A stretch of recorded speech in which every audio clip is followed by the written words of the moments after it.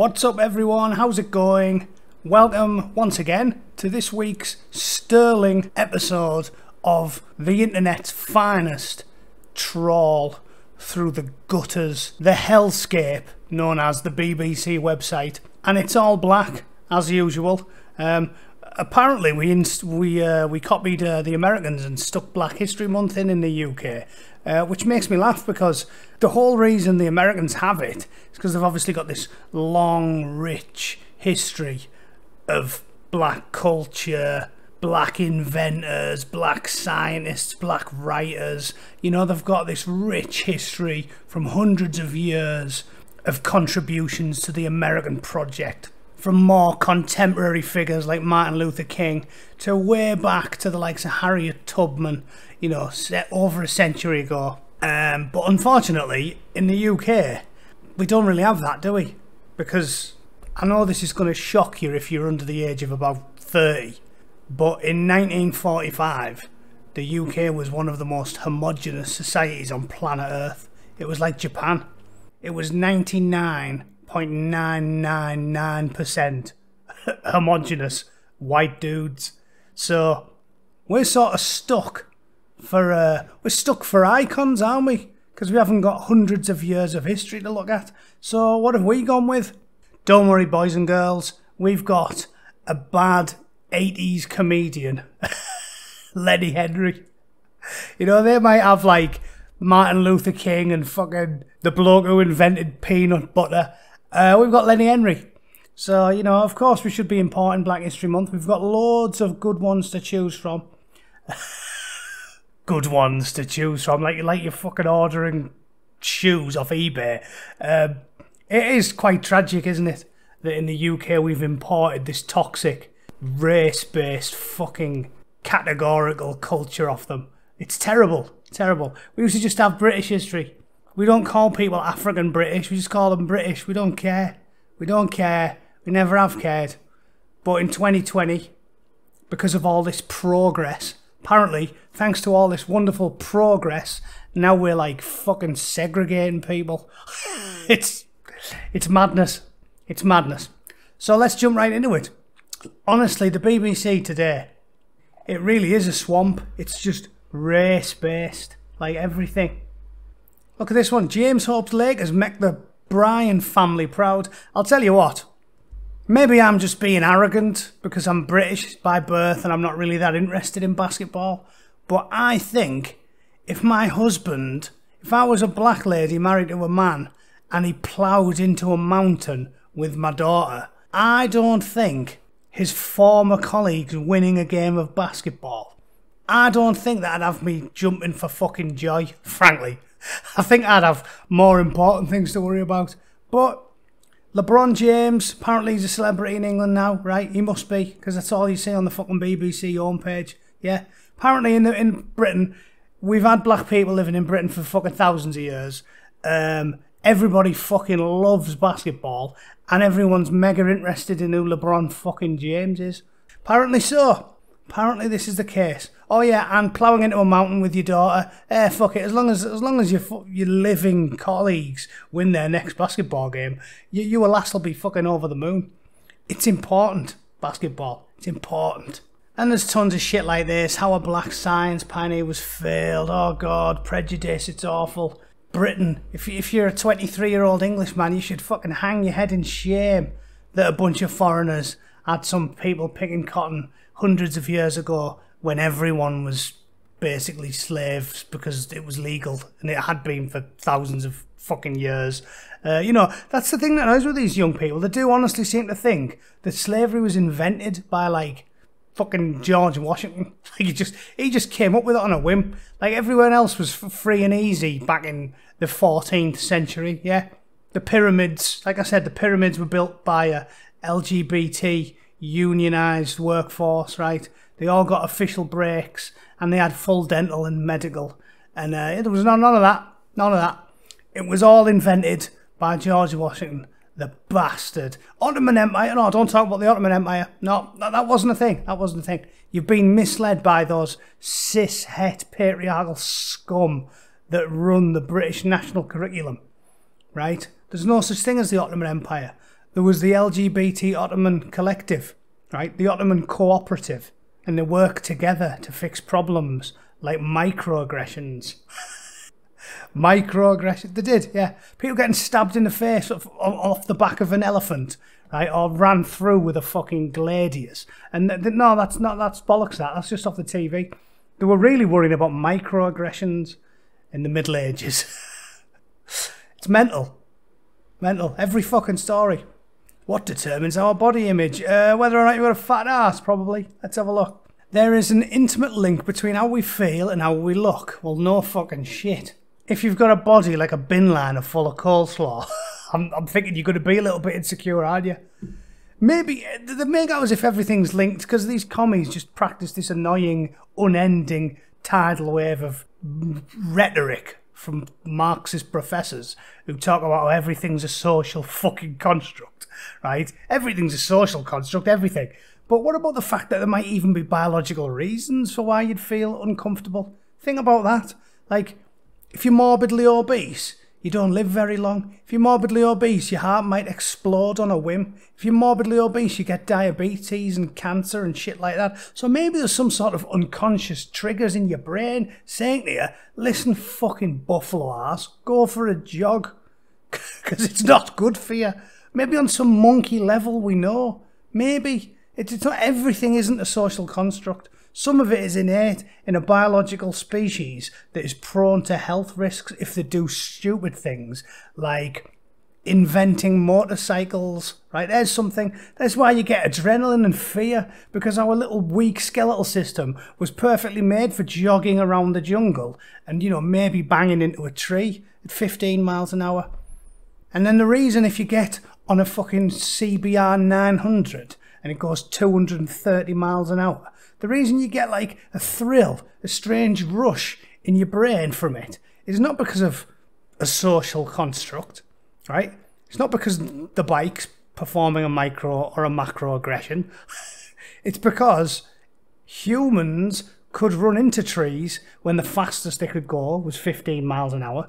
Now we've invented things that can make us run into trees at 200 miles an hour. And when you do that, your entire body will be mashed to pulp, right? So there's something in us. We just know when something's a bit off, don't we? We know. The monkey knows. And I think the monkey knows when something's up. That's why, on some innate level, when you are a human hippopotamus, a bipedal fucking sack of redundant protoplasm, like some of the people you see rolling around the town centres nowadays, I think that's why you feel weird, you feel insecure, because we know. I don't believe it's all just down to conditioning. Like, if we hadn't been conditioned, we'd all love looking at Diane Abbott's big blamongy arse. I don't believe it. I think the monkey likes to look at someone who's lean and healthy. Some part of your subconscious. I've always been into women that look like they can run. My wife's very slim. She can run. Some part of my chimp brain looks at her and goes, if she can't climb up a mountain and run away from a predator, maybe she wouldn't be very useful for looking after the children. Why don't we think of that? Instead of just blaming everything on a fucking microaggression or the patriarchy. Nobody think, no, or is that just me? I went on a bit of a tirade there. Let's just carry on. In 1-to-1, Helen Moore explores this link. What was I talking about again? Oh yeah, how insecurities make us feel low or anxious. And the emotive decisions we make in relation to statement haircuts, tattoos and physical fitness. They're so fucking myopic, aren't they? So the last one really matters, physical fitness, because that affects your body in this way. Haircuts and tattoos, yeah, that's all I want to talk about, because they all have daft fucking hair and they all have stupid fucking tattoos. And I'm not one to gob off about tattoos, me, because look, I've got a Middlesbrough football club tattoo, which I got when I was a teenager. Not the brightest thing I've ever done. It was a nice, deep, vivid red when I was young. Now it looks like some sort of gay, pink fucking lion. Like it's a Leo, the homosexual lion. I'm not normally one to slag off tattoos for the obvious, but they do look a bit shit, don't they? Especially when you're completely covered in them. Like I said, look at her. You wouldn't know whether to fuck her or read her. Well, I know I wouldn't want to fuck her because she's got a fucking long head. Like a horse with the bandana on. And they've always got nose piercings. I fucking hate them as well. Anyway, Don't touch my hair. Lockdown hair's come to mean many different things to different people. God. Again, it's just narcissism and myopic bullshit. Who cares? This hairdresser gave herself a rainbow fringe. Look, Mummy looks like a My Little Pony. You're fucking 40. Get a grip. Irish Nigerian Emma Dabiri's Don't Touch My Hair book said for so long black people had to conform to Caucasian beauty standards. No, they didn't. Do what you fucking like. This is what I'm telling you. They make this shit up. They make this shit up because they want to be special and they want to make everything about them. They didn't. They didn't have to do that. I've seen movies from the fucking 60s and the 70s and the women had big fucking afros and the men had dreadlocks. Was Bob Marley fucking conforming to Caucasian beauty standards? They didn't have to conform. They didn't. You just want to make out like as in, oh yeah, gaining momentum since 2010. Alright, so you started this. That's what this is all about. Martin Luther King and all the fuckers in the civil rights movement, they did all the heavy lifting. And now, same as I've said dozens of times, these little fucking 23-year-old piss ants who've never had any problems in their life at all, they want to pretend that they did all the work. Yeah? 2009, fucking hell, people were treated like dogs. But we came along in 2010 and we fixed everything. You didn't. You privileged, spoiled, whiny little bitch. You didn't do anything. You didn't do anything. Bob Marley didn't have a fucking ball cut, did he? He didn't. He didn't have a council fucking hairdo like I did in the fucking 80s. So stop talking shit. Look, individuals are facing discriminatory measures when they're unable to make their hair conform to regulations. No, they aren't. No, they aren't. They weren't in the 60s, they weren't in the 70s, they weren't in the 80s. Don't tell me they're doing it now. When you fuckers are just constantly getting everything through at you. When everyone's constantly whining and crying about how much more they can do for fucking the BME community. When, as we all know, we've seen the numbers. There's only one group getting totally fucked dry by the state.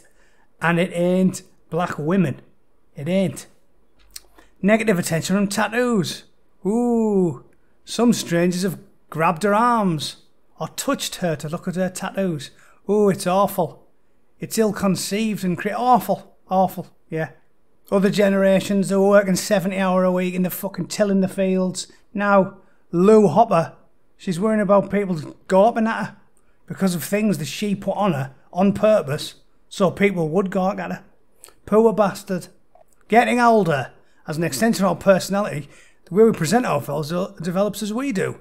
And this can continue for our whole lives. What's she going to say? They didn't get old in the old days. No. In the 18th century, you used to be beautiful until you were 35 and then you just fucking expire voluntarily. Just fucking drop down dead in the middle of the street and pass your soul up to the fucking gods. What a load of shit. An 86-year-old hair who's got her hair dyed turquoise. Haha. It's great. She's extremely clever and articulate. So there you go. There you go. Talking about low standards nowadays. None of the fucking doctors are going to medical school anymore. You just have to get a few ticks in the box. You just have to be diverse. You're hired. Fuck doing any work. Well, all you have to do if you really want to be extremely clever and articulate now is give yourself some fucking turquoise hair. Done. Fuck university. Don't need to read any long books. Shakespeare. Pfft, too much work. Dye your fucking hair. Sorted. What a pile of shite. And look, everything more from Radio 4. Body shape, body image, weight loss. Look at tattoos, amazing. Fuck off. Everything you need to know about tattoos. Shut the fuck up. Did you invent them as well? Did you? I've only been doing them since 2010. Yeah, ask my dad. He's got a fucking Borstal one on his arse. What a pile of shit. Here's some serious news. Macron vows to fight Islamic separatism. Fucking hell. Pay attention, boys, because I think this is coming our way very fucking soon. He's announced plans for tougher laws to tackle what he called Islamist separatism and defend secular values. In a keenly awaited speech, Mr Macron said a minority of the 6 million Muslims were in danger of forming a counter-society. Oh, really? Or just a slight danger of that? How come I've been reading about it for over 10 years then? How come Camp of the fucking Saints was written in like, what, 1975 or something? It's been talked about for years. Because when you get a big enough number of people that refuse to assimilate, once they get to a certain point, they do make a fucking counter-society. A fifth column. I've been reading about this for decades. So don't tell me it's all of a sudden it's a danger. We've known about it for decades. The frogs have done fuck all about it. Again, they want to blame everybody else. Oh, it's a new thing. No, it want nothing to do with me. I just noticed it. Fuck off. Stricter oversight of schooling and control over foreign funding of mosques. Good idea. Instantly accused of repressing Islam in France. Well, France isn't an Islamic country. Said the country has the largest population of Muslims in Western Europe, and many complain the authorities use secularism to target them. If it's secularism, how can that specifically target anyone? Secularism. Fucking equal across the board. Measures announced by the Parliament include stricter monitoring of sports organisations so they don't become a front for Islamist teaching. Seems perfectly logical. An end to the system of imams being sent to France from abroad. Seems perfectly fucking reasonable. Improved oversight of the financing of mosques. Well, definitely, because we found fucking AK-47s under a bastard mosque in London, didn't we? And homeschooling restricted. Yeah, perfectly reasonable. So I'm sure that will get shot down in flames. He'll get called a Nazi, and they'll install a fucking Ayatollah instead. Marvellous. Marvellous. Good enough for him. Good enough for him. France, fucking, they haven't got the brains they were born with. They deserve everything they get. Let's have a look at this Miss Genius, how a brilliant biologist was failed by science. Science has failed us all. Roger Young's brilliance made her the first black woman in the US to hold a doctorate. Why is she called Roger? That's a bit weird, isn't it? Although, not as weird as some of the names you see these days, so fuck it. Roger, I'd take Roger over fucking Sharananananan, or whatever the fuck it was. Elizabeth Equa. My missus said she's seen a woman in a doctor's and it said L, line, A, and the nurse said like, la, and the woman said, no, it's not silent, she's Ladasha. Apparently, she swears that is a true story. Roger. Yeah, well, I'll take Roger. I'll take Roger. She said, aiming low is a crime. She earned a master's degree. She was the first black woman to publish a paper in the prestigious journal Science.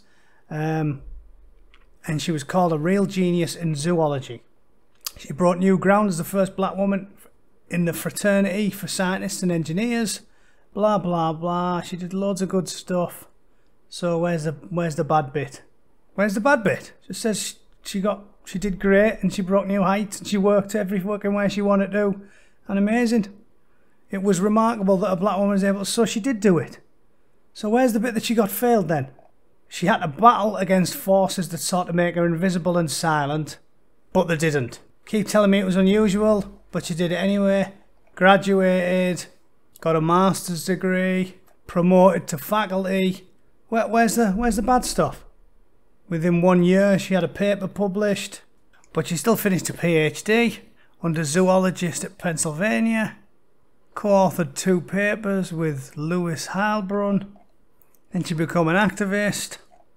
I don't get it. I don't get it. Why did I put this on there? Failed by science. Seems like she did alright to me. So there's another non-story. Cheers, BBC.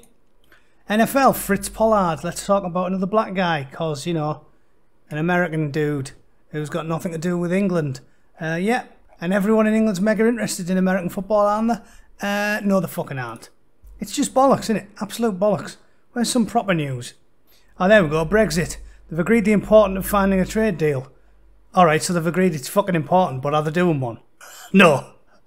Progress has been made, but significant gaps remain. That's not news. Is there any news on this fucking website this week? They agree it's important. Well, I think we all agree it's important. Not really a story, though, is it? Tell us, what's happened? Nothing, we just think it's important. Alright, cheers then. If I was the reporter there, I'd be with my microphone out, I'd be like, are you taking the fucking piss out of me? Boris, are you pulling my fucking pisser? Get back in that office and fucking sort something out, you useless scruffy. Take your fucking scraggy sack of rats German bird back inside that fucking office and do some work, you useless posh twat. Yeah, that's what you should be saying, reporters. Get some work done. Fuck me. Oh, I'm not even clicking on that. Look, what sex can teach us about the past? You knew You knew the first thing that you would see is two hairy ass blokes, didn't you? What sex can teach us about the past? I don't want to learn what those two hairy naked men want to teach me. Thanks very much. Yeah, I don't want to know. I've seen enough cock. I was a Royal Marine for 10 years. I was always showering with large groups of men. I have seen enough cock to last me a lifetime. I don't even want to click on the BBC's What Sex Can Teach Us About the Past story. Thank you very much. Taxpayer funded sausage party, right? I don't want to see it.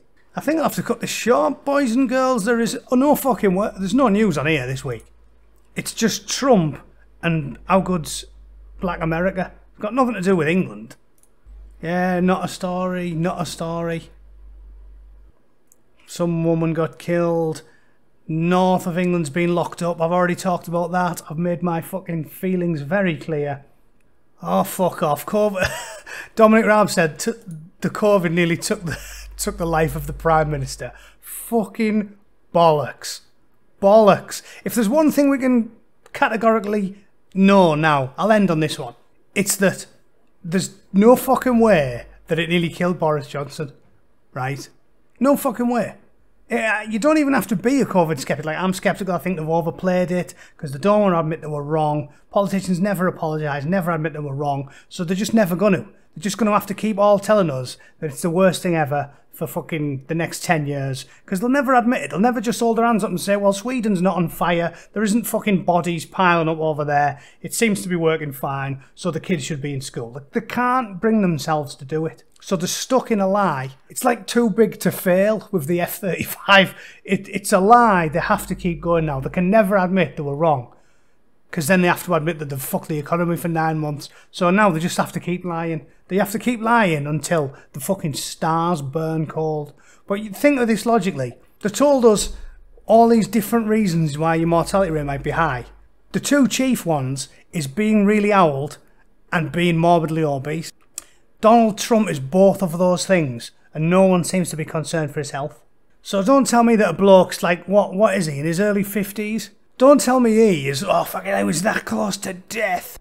When we all know for a fact Trump's going to shrug it off. Do you know the amount of people I know whose fucking grandparents have had it? The amount of messages I've had of people who said, oh, my fucking granny had it, she's 88, and she's diabetic, but she was alright. She said she just had a bit of a cold for a fucking week. She said she just had a bit of a runny nose. Like, it's... Don't talk shit, Raab. Fucking Raab. Raab C. fucking Nesbitt. Do you remember Raab C. Nesbitt? He's got more sense than Dominic fucking Raab. Jesus wept. What a load of shit. Dominic, you are a lying, light bulb-headed fucking dickhead. I've had it. I've had it for this week. There's no real news on there this week, folks. No real news.